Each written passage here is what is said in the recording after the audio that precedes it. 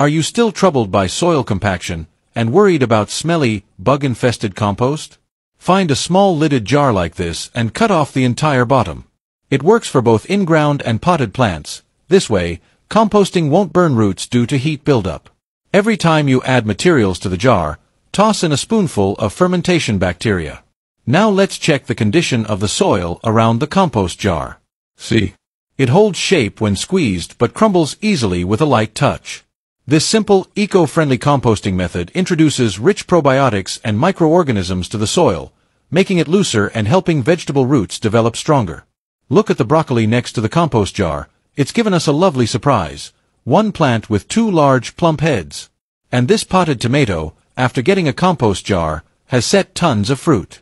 The experiment is a total success. In-ground compost jars are simple, efficient, and eco-friendly.